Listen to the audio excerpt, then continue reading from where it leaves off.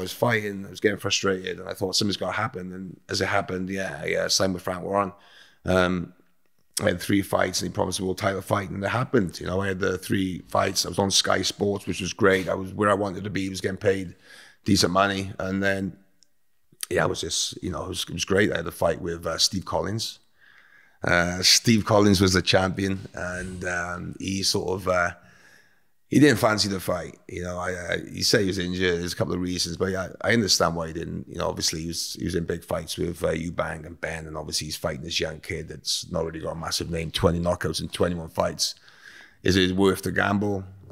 But in stepped Chris Eubank, who, if anything, I was more wary of with the Eubank, because he's one of them guys when his back's against the wall, he's a dangerous fucking animal. But you put him on his ass the first, what is it, 20 seconds, the first minute or something? Nah, that's the thing. It's probably the worst thing I did, right? Because bear in mind, I knocked my first 20 fights before my hands started packing in, because my hands got worse as my career went on. I knocked 19, I think, out of the first 20 fights. And I went 8 rounds twice, 5 rounds once. Everybody else was knocked out first 2 rounds. So he boxing the guy, Eubank, who's been in wars, who's seasoned, man. He knows it, to get in there.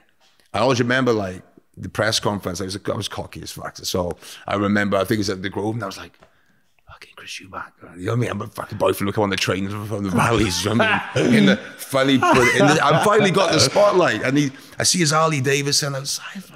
I love watching Eubank, Ben, and Collins and all these. So I remember saying, I just remember looking across to him, and he's like, I said, I'm going to knock you out. He just looked at me and went, I'm going to take you to one place, son, you've never been. I'm going to take you to the well. And I'm looking, it was fucking wow, right?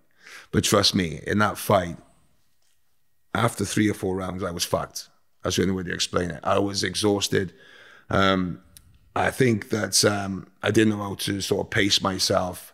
The excitement got to me. And dropping him with my first left hook, like Eubank's down, I'm like trying to finish him, throwing everything at him. Nothing more disheartening after about 5, 6 rounds, when you know you're only halfway through the fight. Inside, you know you're not going to knock him out. And you see him walking around doing this, like, walking around the ring, and I'm like, out of breath, I'm panting, but, you know, it's just exhausted, absolutely exhausted. And he was true to his promise, you know, he did take me to the well. And it was by far the toughest fight I ever had as regards to exhaustion. I was fucking completely exhausted, man. Like, I couldn't move for 3 days afterwards. Like, lactic acid, I could not move.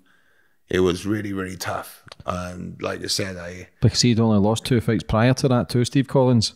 Yeah, I know. But he was, I think, because Eubank used to fight, he had a good rest. And he was tough. Is he as tough as people say? Like, I've always rated him. People love to hate him, but people love to, because he's that guy, when you see him, you do want to watch him, because it's his character, it's his things that he does, what he says. But what a fighter. So when you put him on his ass and he told you, look, you're coming to the trenches with me. Like, and then, but every interview I've watched with Eubank, he's always spoke highly of you, because people says you couldn't punch, but he says you're fast and you're and it's painful. Steve Collins, every time I watched him, because I watched you all sitting around the table, he never ever seemed to give you credit. Why do you think that is? Do you think he was fearful of you? Collins, I just think, well, to be honest, I honestly believe Collins would have been an easier fight than Eubank. Well, saying easier, because Eubank was fucking tough, man. Do you know what I mean? But I mean, I was preparing for Steve Collins, different style than Chris Eubank. Like Steve Collins, Steve comes to you. I love counterpunching. It was lacy fights. I love people coming to me. I was preparing for Steve Collins. So when he sort of retired 10 days before the fight, Eubank was already boxing on the card. He was already fit. But I was more worried about Eubank, because, you know, you see what happened with himself and Mike Watson. He got injured. So you're a young kid and you see how dangerous he can be. You've seen him against Nigel Benn. He goes down, he gets back, and he's tough. And he was hungry. He wanted, and I'm like, okay, I was more nervous. I'll be honest with you, I was a bit more nervous fighting Eubank than I was fighting Steve Collins. And yeah, like I said, man, I remember I was supposed to come in the ring at 10, got pushed back to 11 o'clock. I didn't get in the ring till fucking 12 o'clock, right? So I got so excited in the change rooms. Me and Dad done about fucking 15 rounds on the pads, right? So I remember getting in the ring, I was all like, the music, was it Chef of the Ring? Oh man, I was just fucking, like I said, I was after the first couple of rounds, I was tired. I was knackered. I was exhausted. Like I said, didn't pace myself, nervous energy and so on. And imagine everything you've ever trained for all your life on that one night. From going, not just financially, but your dream as a 10-year-old to become world champion against somebody that I've admired and watched as an amateur, watching him against Ben Watson, Eubank. Think, oh, one day you'll have to fight him. And you're fighting him. Yeah. You know? Because when you won the British title, you didn't look as happy, because I think you done an interview after it and says, well, it's nothing because I won the world title.